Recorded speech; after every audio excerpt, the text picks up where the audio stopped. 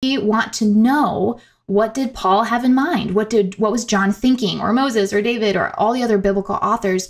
What did they have in mind? And we're really divided from them by this chasm of culture and time and geography. There's a lot of difference between us and the original authors. So we need to carefully study what they wrote instead of just assuming right off the bat, oh, I know exactly what that means. Right. We just really want to respect the authors and try to understand what they meant by what they said.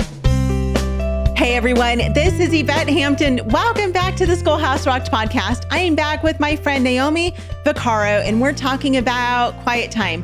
I hope this has been encouraging to you, because I know that so many people, January 1st comes and you're like, my New Year's resolution this year is going to be to spend time with the Lord. And maybe that's every day. Maybe that's just on a more regular basis. That's just establishing the habit of building a relationship with the Lord and spending time with him. And so maybe some of you, it's going to the gym. Maybe that's your thing. But here's the thing. If your New Year's resolution is to go to the gym, you can walk on a treadmill or lift weights and listen to the word of God at the same time. So it's like a win-win. You can do both things together. Or maybe you're listening to the Schoolhouse Rocked podcast while you're at the gym. People have told us that they've done that before. So that's always a fun thing to listen to. Anyway, welcome back to the podcast. We're going to have a great conversation today. We're going to talk about inductive Bible studies, what that is, what it looks like, and we're going to walk through how to do an inductive Bible study and then how to teach our kids how to do an inductive Bible study. But before we get into our conversation, I want to say thank you again to our sponsor, BJU Press Homeschool. You guys, if you're looking for great curriculum for basically any subject, any grade, BJU Press Homeschool has something for you and for your family, and they are solid. You can visit them at bjupresshomeschool.com. You can talk to one of their consultants who can help walk you through what the best thing is for your family. They meet every learning style, teaching style. I mean, they're just amazing. So bjupresshomeschool.com. Check them out. Also, if this podcast has been a blessing to you and your family, would you consider supporting the Schoolhouse Rocked ministry? There are a few ways, of course, that you can do that. Would you share this with your friends? That's huge. That is how we help get the word out about the podcast, is by you sharing it with your friends. So maybe send them a link to the YouTube video, send them a link to the podcast through whatever podcast app you're listening to it on. Just share it with your friends so that they can have the encouragement as well. Also, subscribe to our newsletter. You can do that through our website as well, schoolhouserocked.com. And then also financial support. We are always in need of that so that we can keep this ministry going. Thank you again to those of you who continue to support us financially. It is more of a blessing than you know. So you can do that again at the website, schoolhouserocked.com. Click on the donate button. We are so grateful for that. So thank you for being back with me, Naomi. Let's talk about inductive Bible study. And I know some people are probably like, what is that word inductive? We've talked about quiet time, what that looks like, but define inductive Bible study. And let's talk a little bit about the importance of doing an inductive Bible study. Yes. So first, I would just encourage the listener not to be overwhelmed by this. If you are new to having a quiet time, just start by reading. That's really all that's needed. Just start reading and exposing yourself to God's word. Inductive Bible study is a more in-depth examination of the text. And if you are interested in that, then go ahead and get started. But it's not absolutely necessary in order to connect with Christ during your quiet time. So here's what it is. Inductive Bible study is a method of studying the Bible that focuses on really carefully and systematically examining the text in order to accurately understand what it means. And it's called inductive because it relies on observation and analysis of the text itself rather than starting with preconceived ideas or interpretations that you're trying to put into the text. You're letting the text tell you what it has to say. So basically, when we approach scripture, we need to recognize that while this is, yes, it is the inspired divine word of God, it was not written primarily to us or directed directly to us, if that makes sense. It's written for us, but it wasn't necessarily written to us at the time of its writing. Yeah. And so that's huge, you guys. Once we realize that the Bible was written, the books of the Bible, they were written by certain humans at certain times in certain places, to certain people, for certain purposes. And these factors really do change depending on what book of the Bible you're reading. So I like to say that inductive Bible study is a way of respecting the original author of the passage we're reading. Sometimes I think we forget that the Bible, yes, it is God's word. He is the primary author, big A. But God, from the very start of creation, from the very beginning of this story, he wants to partner with humans. And he has partnered with and through humans to create scripture, to write these words. And so we want to know, what did Paul have in mind? What was John thinking, or Moses or David or all the other biblical authors? What did they have in mind when they used certain words or formulated certain thoughts? And we're really divided from them by this chasm of culture and time and geography. There's a lot of difference between us and the original authors. So we need to carefully study what they wrote instead of just assuming right off the bat, oh, I know exactly what that means. Right. We just really want to respect the authors and try to understand what they meant by what they said. Yeah. When you and I talked on the phone a couple of weeks ago, I said, I really want to walk through a specific passage and do an inductive Bible study, because I didn't want to just talk about what it is. I actually want to walk through the process of doing this. So we're going to do a brief overview of what an inductive process looks like. And so the passage that I chose, and this was hard. I think I started with one. I can't remember which one I said we should do. And then I read 1 John 5, 1-5. I said, no, let's do this one instead. And then as I was reading that and reading others, I was like, oh, maybe we should have done this one. Maybe we should. And so I stuck with 1 John 5, 1-5. And I'm going to read this passage really quickly. And then we're going to actually walk through the inductive process of 1 John 5, 1-5, so that you can see what an inductive process looks like. And then we'll just go from there. So this is 1 John 5, 1-5. This is out of the ESV. And actually, I read it through the ESV, NASB, and NIV. And all of them were almost word for word the same. And I thought that was really interesting, because there are some passages that are very different.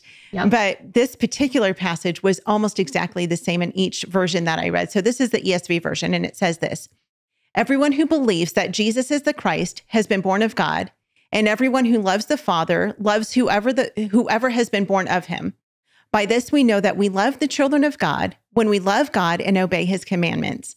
For this is the love of God, that we keep his commandments, and his commandments are not burdensome. For everyone who has been born of God overcomes the world. And this is the victory that has overcome the world, our faith. Who is it that overcomes the world except the one who believes that Jesus is the Son of God? So let's walk through kind of what the process is. We're going to sit down, do an inductive Bible study of 1 John 5, 1-5. What would be the first step that we would take?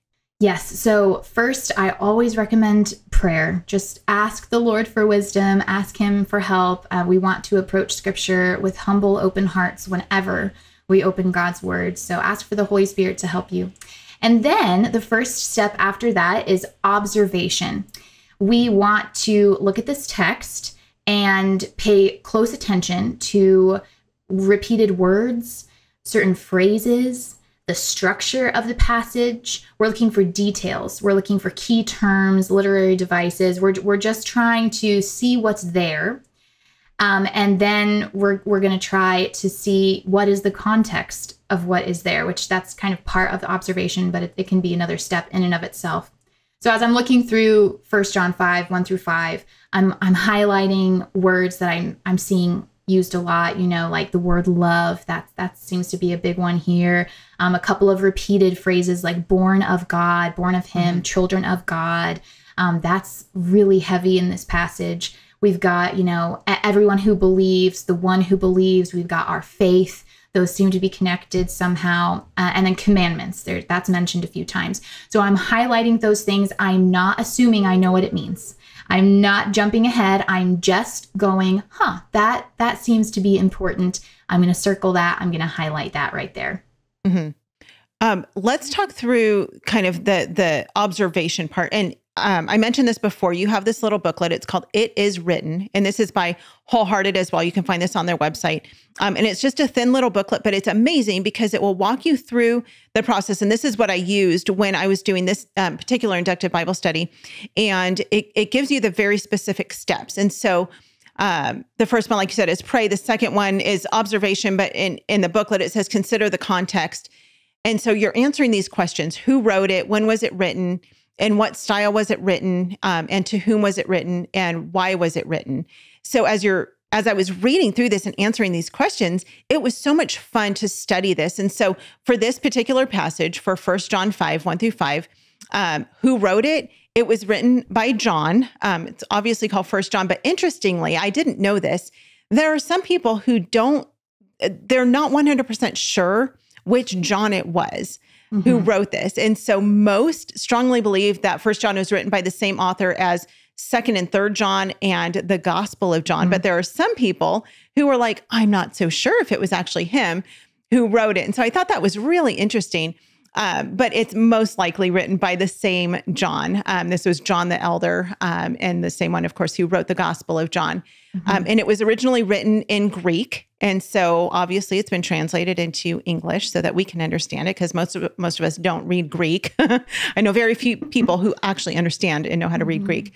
But that was the original language that it was written in. And then when was it written? From my study, it looks like it was written after Jesus' time on earth. So no later than the 90s AD, which I thought was one thing I read said between 85 AD and 95 AD. And then what style was it written? And it looks like John would have been pretty old when he wrote it. And this was written as a letter. So there's poetry, there's all sorts of different ways that the Bible is written. You've got the history books. But these were letters that were written by John, and it looks as if this particular book was written to house church communities made up of mostly Jewish followers of Jesus. And so it was so much fun to read through, because these are things that I didn't know. I mean, I've read 1 John many times, but I didn't know all these details about the book of John. And so one of the ways that I was studying through this was, I have a study Bible. And for those who are watching on the video, I'll actually show it to you. It's the ESV study Bible, and it's thick. This is my ESV study Bible. We'll put a link to this in the show notes, but I love this Bible because it actually has commentary at the beginning of each book, and it talks about these things. And I will tell you, because the study Bible is written by sinful man, I don't agree with every bit of the commentary that's in here. And we shouldn't agree with every single thing if we've not studied it on our own. But it was so helpful to read those things. And then I went on to a few different websites, BibleProject.com. I think that you actually suggested BibleProject.com as well. And we've talked about that on the podcast. I love BibleProject.com. They have, I honestly don't know if they've done every single book of the Bible, but every book I've looked for so far, they have a video that explains, it gives an overview of what that book of the Bible is about. And it's so well done. It's so fantastic. So we'll put links to that in the show notes as well, but they're YouTube videos, and you can get them off of their website as well, BibleProject.com. But they are amazing to just give a really clear overview of what the book is, who wrote it, why it was written, who it was written to. So basically what BibleProject.com is, they're doing this step. They're considering the context. They're telling you who wrote it, when it was written, why it was written, and all of those things. And so it is a great resource. And again, just like the commentators in my study Bible, probably not everything that they say is perfectly true, because they're human, but it really will give you a very good idea. And I don't feel like, and maybe you can comment on this, Naomi, I don't think there's been anything from BibleProject.com that I felt like, whoa, they're way off, and I would never listen to them again or watch any of their videos. I feel like they're pretty solid in their interpretation of the Word of God. And it's not so much theology as much as it is just like, here's what this book is about. Do you feel the same about them? Yeah, they do a really good job. It's two guys at the Bible Project, Tim Mackey, and then I forget the name of the illustrator, the guy who does the designs. And Tim Mackey, he is like fluent in Greek and Hebrew. He has like his PhD in Hebrew. And so I've taken some of his classes, and he's really great with the Bible and just teaching it. I know some people don't agree with him on different points, here or there, but for the most part, I've really appreciated his stuff, and I'm in more agreement with him in general about things. Yeah. Yeah. Yeah. Those are very, very helpful tools for studying. And of course, the most important thing is read the Bible, like read it for yourself. But we need help sometimes. It's why we go to church, right? And hopefully you have a good pastor who exposits the word of God. If you have a church where they just teach topics and they're teaching about, movies and how the Bible applies to, the Addams Family movie, I literally saw that. Oh my. That's probably not a church that's going to really be deep into the study of God's word. So be in a church that is going to help you exposit it. And hopefully you have a pastor who, if there's something that you don't understand about the Bible, you can go to them and say, hey, I don't understand this. Can you help me to understand God's word in this aspect? And, hopefully they'll be able to do that. So, all right, we're going to talk more about this, but we've got to take a break. We'll be right back. We want to thank all of our sponsors for making this show possible: BJU Press Homeschool, CTC Math, Apologia, and IEW. Without them, we wouldn't be able to do this. Visit the show notes for links to these great companies and thank them for supporting the Schoolhouse Rocked podcast. We are back with Naomi. Step 3. So I know we're flying through this, and you guys, I highly recommend getting this little booklet. It is written, is what it's called. And we'll link this in the show notes because this is so helpful. I have used this for the last few weeks as I have gone through this inductive process. And understand, this is not like you're not going to do this in one day. I mean, you could do it in one day, but it takes hours even to go through a short passage like what we're going through. So I've just done little bits at a time each day, like just spent a few minutes on each section of this as I've studied and watched videos and read commentaries and things like that. So this is not like you've got to sit down for the next 5 hours and do an inductive Bible study. But if you have a passage of scripture that you just think, I really want to dig more into what this is about and understand it better, that's where you want to plug in the inductive Bible study. You're probably not going to plug it into every part of the Bible. I mean, if you're looking at, Lamentations, I don't know, maybe there's lots of stuff in Lamentations that you could do, but Leviticus, maybe not so exciting to do an inductive Bible study. So it just depends where you're at. You'd be surprised. Yeah, it's true. It's true. Mm-hmm. I mean, the word of God is powerful and complete, and every bit of it is there for a purpose and a reason. So I don't mean that like, no, don't do it in this part. But I'm just saying, if you get to a part of God's word and you think, I want to know and understand this better, that's where you want to park for maybe a few days and do this inductive Bible study. And you can do this with your kids as well. So let's talk through step 3. It's consider the meta narrative. Explain what that is. Yeah, so we include this in the inductive guide, and it really falls into the context piece. So during our observation of the text, it's so important for us to piece together context, because if we aren't considering the original author, the historical background, what the author's intention was, or who the audience is, or the genre of that book, right? We are going to miss some really big pieces to the puzzle. And the meta narrative basically refers to the bigger picture story of scripture. And when you go through scripture, you're traveling along a journey, and you're starting at creation, and then you move on into the fall time period. And then there's the redemptive part, the redemption portion with Christ and his dying on the cross for us. And then you have looking ahead to the restoration, and that's where a lot of these epistles fall. It's after Christ has ascended. And so you've got this timeline to keep in mind. And that is really helpful when you're trying to interpret properly. Yeah. You want to observe these things. You want to be really careful to get the detailed look and the bird's eye view. And that is what the meta narrative is all about. Yeah. So good. You sounded just like the Bible Project when you just said that. And that's what the book of 1 John is all about. You've listened to a lot of their videos. I really love them. That's so funny that you did that. We have just a couple of minutes left. If you could give us some examples, because this is something that, again, I think is really important for us to learn how to do, and then for us to be able to pass on to our kids.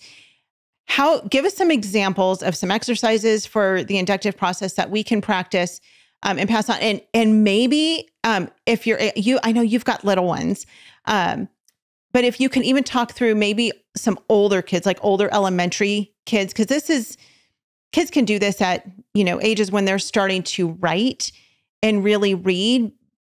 but you're going to want them to be a little bit older in order to do this. So how can we incorporate this into our homeschooling and study of God's word with our kids as well? Yeah, totally. So first, just to kind of put a button on that, just so that you guys know what the full picture of an inductive study. There's the observation, the context, meta-narrative, all that stuff. And then you're going to move into interpretation. And this is also really important. You're going to try and understand the meaning behind the words that you're reading. You're going to try to understand what the different interpretations are out there. And I know, Yvette, you mentioned your study Bible, right? That's one take. The ESV study Bible is one take on Scripture. There's all kinds of other takes. There's all kinds of other interpretations. And during this part of the process, you're just trying to discern the author's intended message and interpret properly. And then the last step, which is hugely important, is application. You really want to approach Scripture not just to learn more, but to be transformed. And so how does this passage apply to my life? How does it change my beliefs?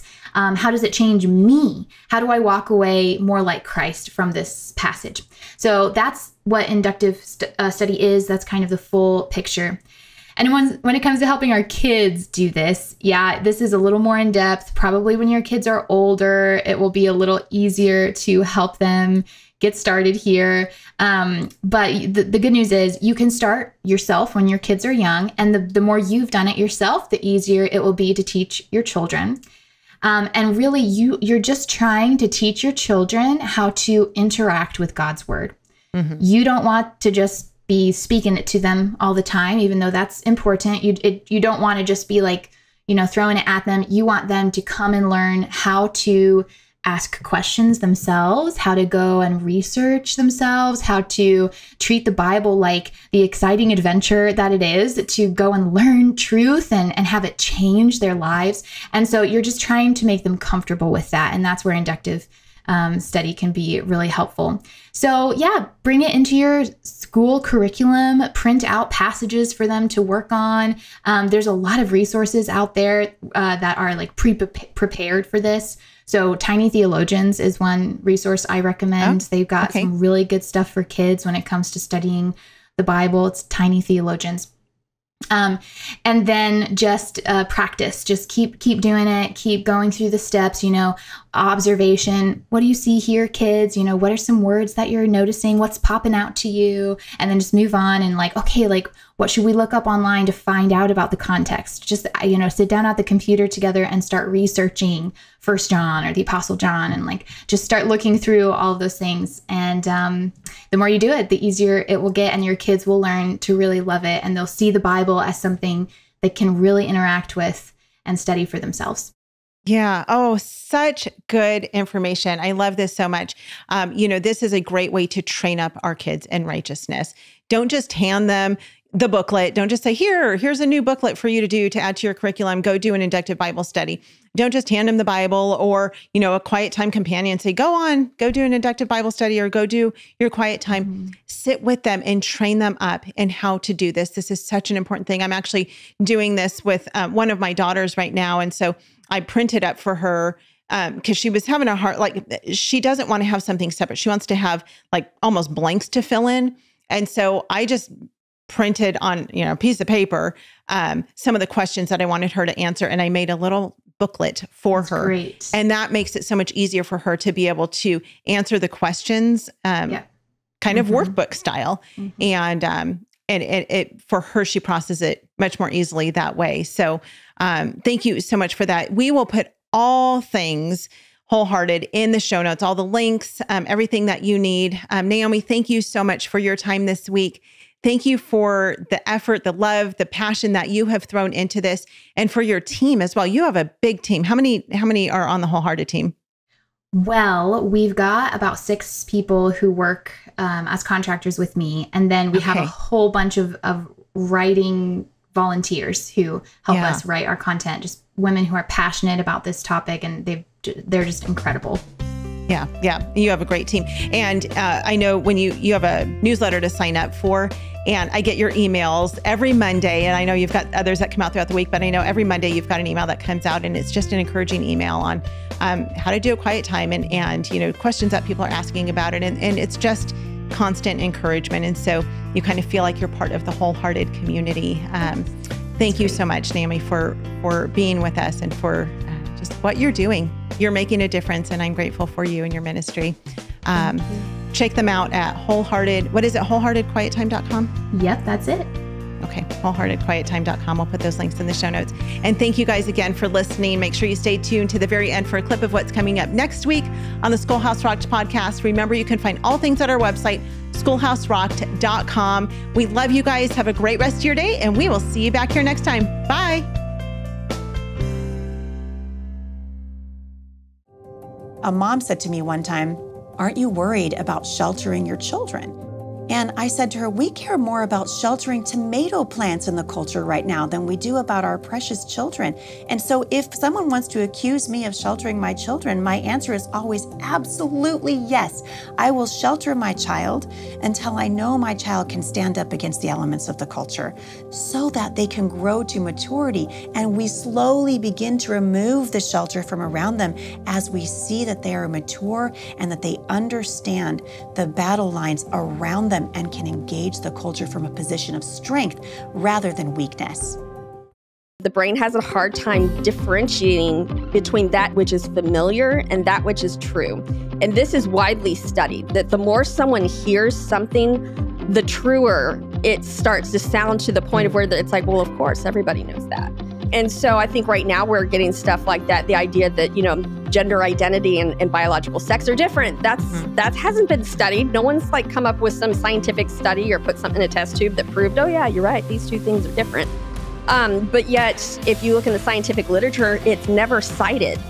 It's always stated, but it's never cited like, oh, this is the study that we got this information from. They have just accepted it carte blanche, like, yep, this is true.